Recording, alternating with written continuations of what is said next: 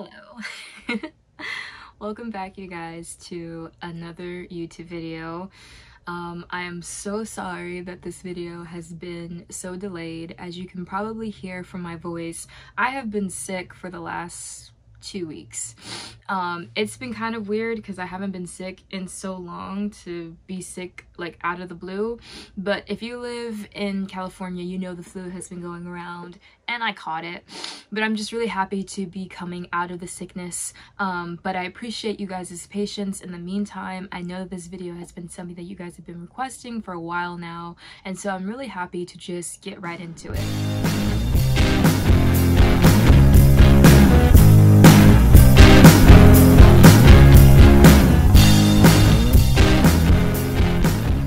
So in today's video, I'm going to be talking about how I was able to, buy my rig, save up enough money to buy Big Bertha.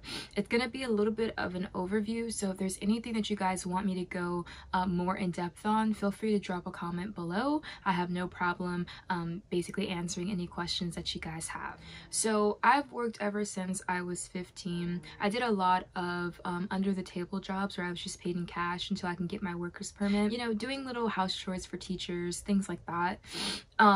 So when I turned 16 though, I started to pick up a lot of retail jobs as well as food service jobs. In the year of 2020 though, you guys know, that's when the pandemic started.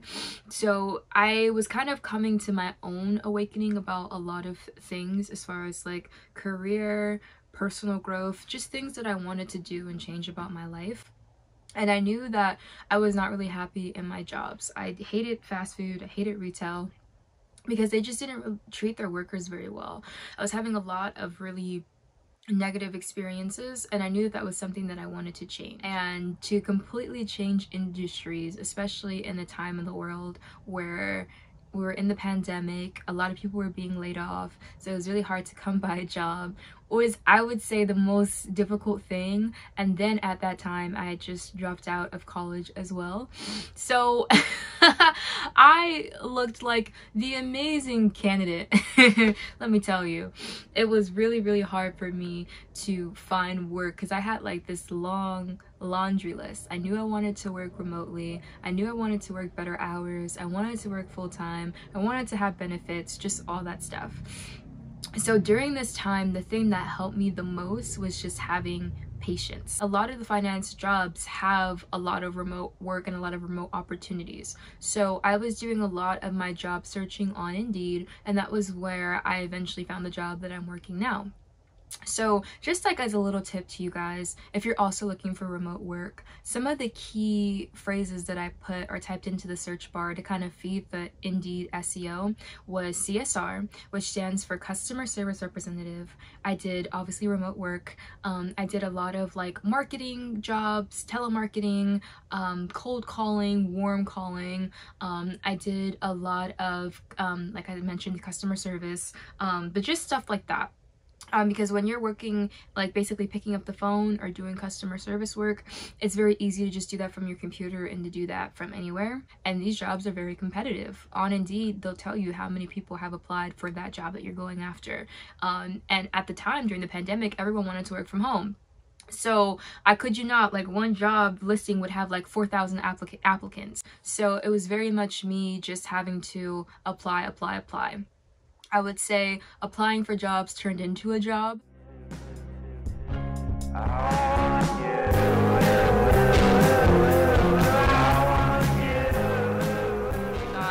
Denied. And it was terrible. I kid you not. It was so hard and rough on me because I knew that if I was just able to find that remote work, it would just fit so nicely with like my remote lifestyle, like living in the bus, traveling. So it was so important to me.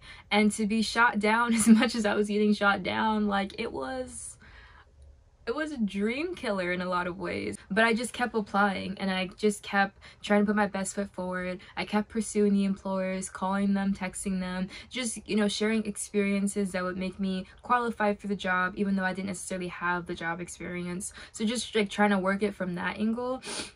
And I just never gave up. I just kept applying. And to be honest, I got it eventually. It was just a grind, I can't lie. I put every single thing that I had into this bus. All my time, all my money, all my effort. And this bus is a physical manifestation of every single thing that I've been working on for the last year and a half. So basically, after I completed my job search and I got hired, it became a lot more easier to make money. But now it was, okay, how are you gonna save money? So some of the things that I used to save money was a budget book. That helped me a lot. I bought one off of Etsy because you can custom make the envelopes. I used the cash envelope system, and part of the reason why I wanted to go with the cash envelope, because I know that cash is very inconvenient, but I went with the cash envelope system because I wanted to become more aware of how much money I was actually spending. I got in the habit of just kind of using my Apple Pay and dinking my card or swiping my card, and it's very easy to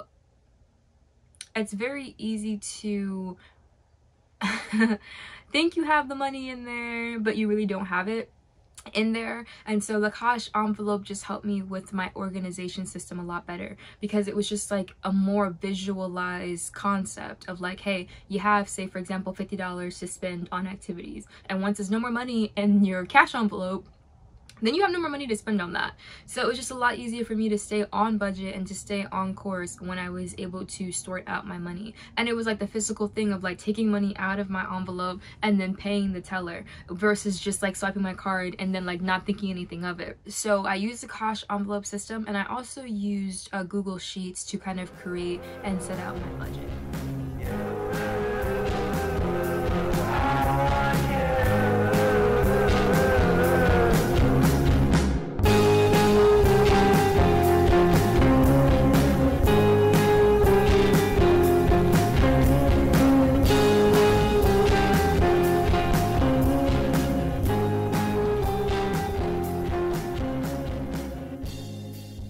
Me more conscientious, because like the whole month I was thinking about, okay, I gotta put this aside for this, gotta put that aside for that, and it made it so that I can put aside a good chunk of money every single month in savings.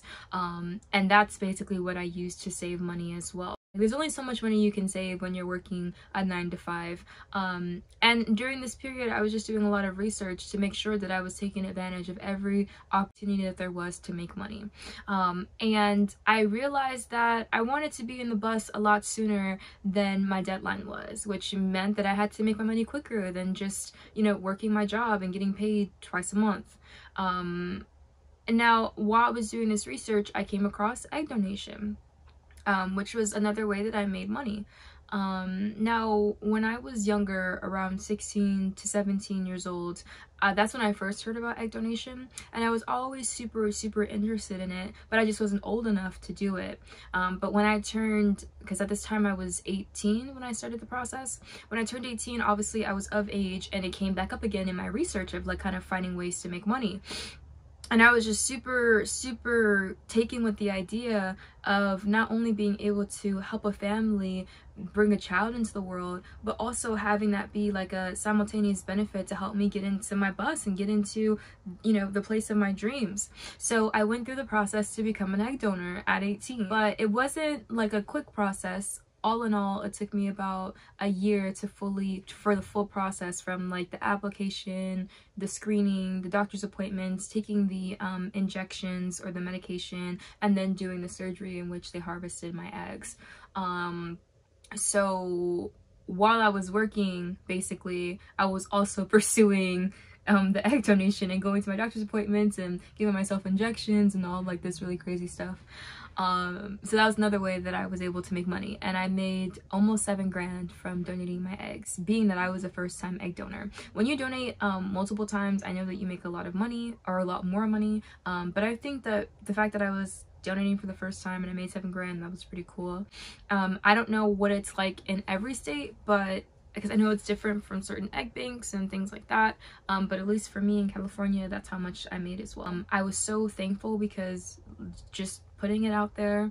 It definitely wasn't just all me. I had a lot of support. And when you're trying to pursue something as big as this, as big as like a dream, it's so important to have people behind you who also want to support you, because at the time I didn't have transportation. So when it came down to doing all these job interviews while I was in the process of looking for a job, I had such amazing friends who would just, you know, take me where I needed to go. If the job interview was like an hour away, all I had to do was call them and they would take me, because they just supported me in my dreams so much, and that was so amazing. I had a very, very amazing mom who let me stay with her while I was saving money, so I didn't have to worry about things like rent, which was a godsend, and it was so amazing because I could literally just work and save up money. And even with my egg donation, she was there with me because I have a phobia of needles, so she was there helping me out and making it so that I could attain my goals and attain my dreams. And I'm so thankful for every single person who helped me on this journey of,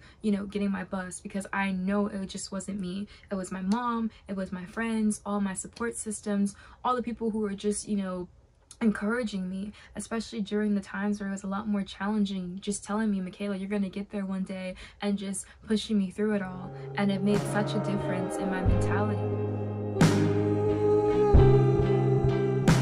But if you are thinking about it, my biggest advice would be start now. Like, you never know what the world is going to hold in a couple more years. So if you know for a fact that you're committed and you want to live the nomadic lifestyle and you want to travel and you want to save money, start now. Like, what's holding you back? Even just putting aside like $5, a nickel, whatever. Like, if it's your dream, pursue it, because you only live once. And so I mean, I started as soon as, I wish I would have started sooner, and I wouldn't have spent so much time doubting myself. But as soon as I got over all of that, I was like, okay, well, I'm gonna be serious about this, because the pandemic just showed me so much about life. You know, people who spent all their time working in a job just to be, you know, laid off, and then they're in the same boat of not knowing how to pay their bills or pay their rent. It was just so much hardship, and everything was so expensive, and it was just like, I knew for a fact that I didn't want to rent, and I didn't want to be like stuck in that, because I didn't want to be working to live and living to work. It was just something that genuinely terrified me. I wanted to have more of a choice, so that when things happened like that were super unexpected, I didn't feel like things were happening to me. You know, I wanted to have some control, if that makes sense, and what my life is going to be. I didn't want to just be living someone else's life and then still not getting what I want anyway. So I was like, you know what, if the world is going to be the world, why not just try? I think the pandemic gave me the permission to really just try. So anyway, I say all that to say, if this is a sign to you, if you come across this video because maybe you are interested in bus life or van life, I would say do it. It's nice over here. We got beach views and hot wings. and a sweet little cat who just sleeps, and it's so amazing. So do it. Do it.